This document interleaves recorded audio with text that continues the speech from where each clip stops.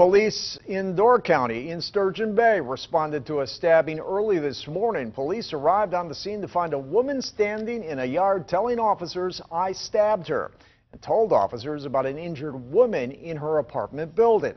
Now, the woman, later identified as Susan Sukup, was taken into custody. Police found a female with multiple stab wounds in her back and lacerations to her neck. The woman was later pronounced dead. Officers say the victim and Sukup were roommates. Sukup was charged with first-degree intentional homicide, and a $1 million cash bond has been set.